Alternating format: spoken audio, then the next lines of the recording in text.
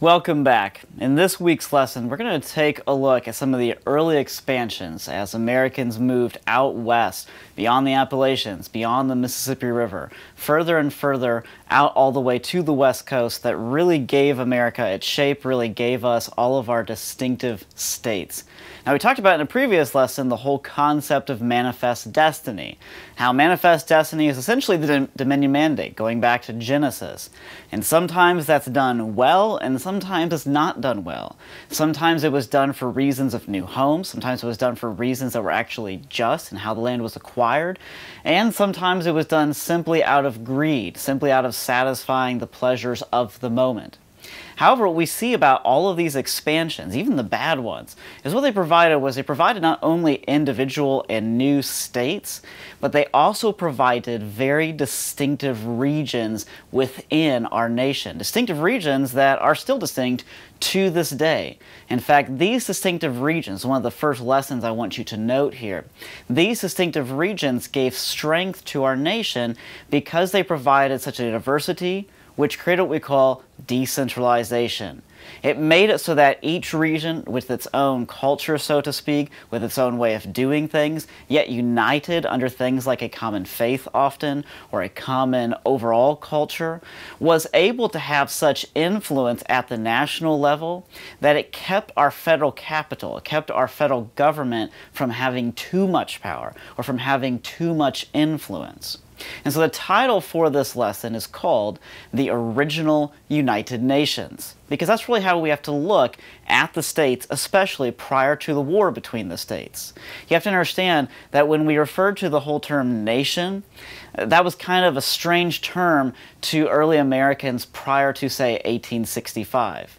Because nation really referred to, say, your state.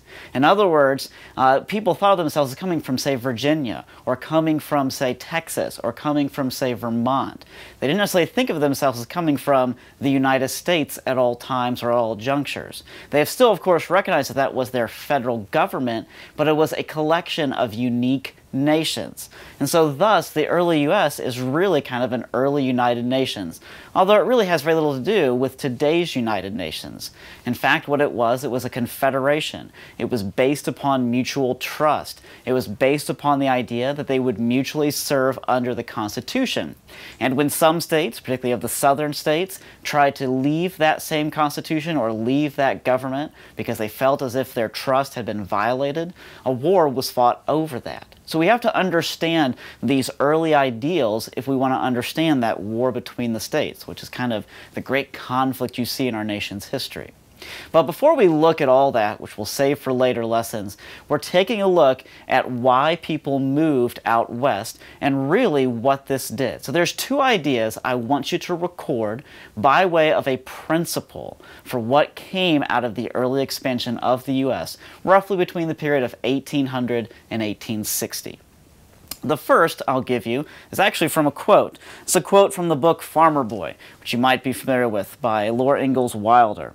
And in the story, she has a little interchange between Almanzo, who would become her husband, but in this book he is a young boy, and he's speaking to his father, James Wilder. And James Wilder reminds his son about how America has become a significant nation. And here's what he says to him. He says, "Don't forget, it was axes and plows that made this country." In other words, what you see when you look at the expansion of the U.S. is, sure, you're going to have significant leaders, people who stand out, for example, men like Sam Houston.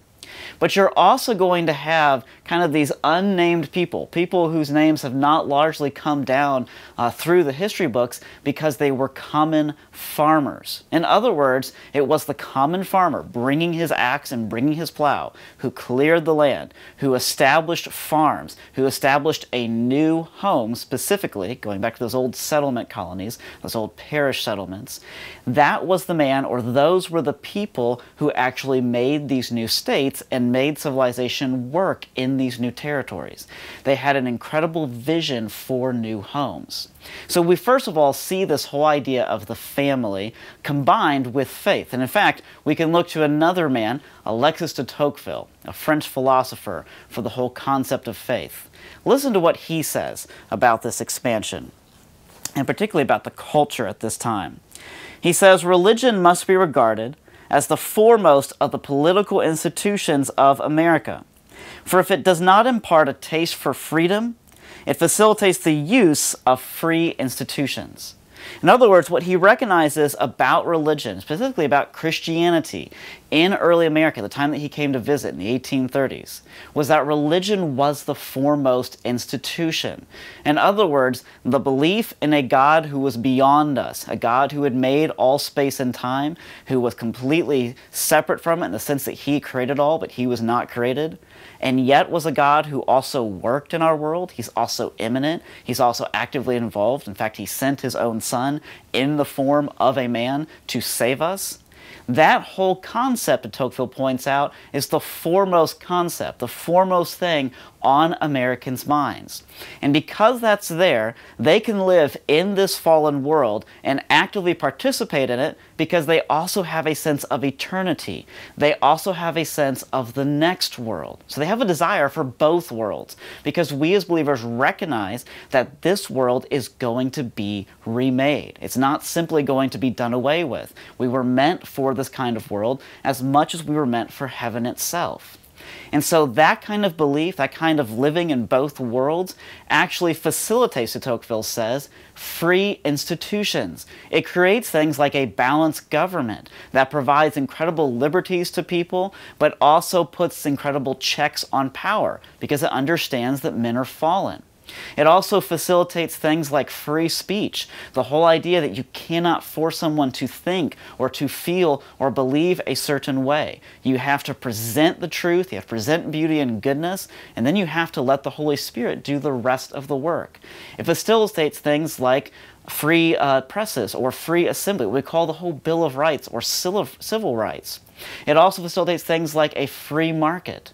The reason for all of those things is because Christianity has a solution for sin. It has a solution for how the world actually needs to work.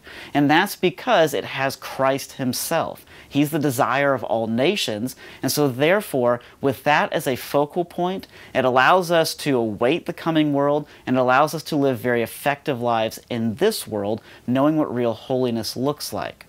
That was always the backbone of expansion out west. And keep in mind, not all the men lived this way. Not all the people who lived out that way followed these ideals. And that's why you have incredible stories of tragedy and injustice as you look at American history.